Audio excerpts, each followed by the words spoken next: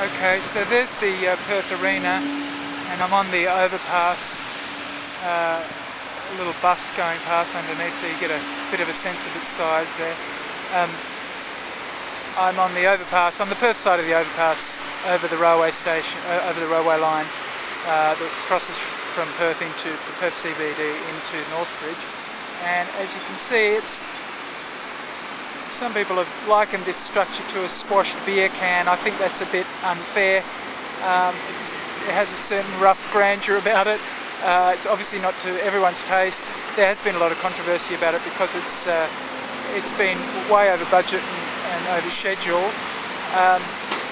But I think people will come to love it in time, just as they did the old Perth Entertainment Centre, which used to be just over there and is now, you know, another construction site. But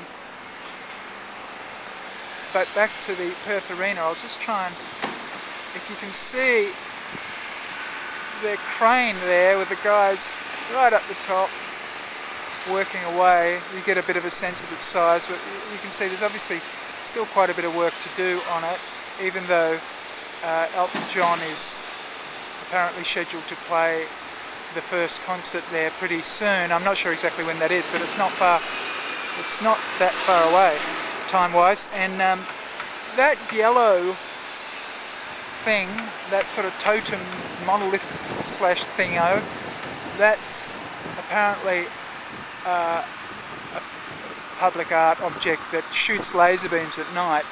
It looks pretty nondescript during the day, but apparently it looks quite spectacular at night, so that'll get a bit of interest as well.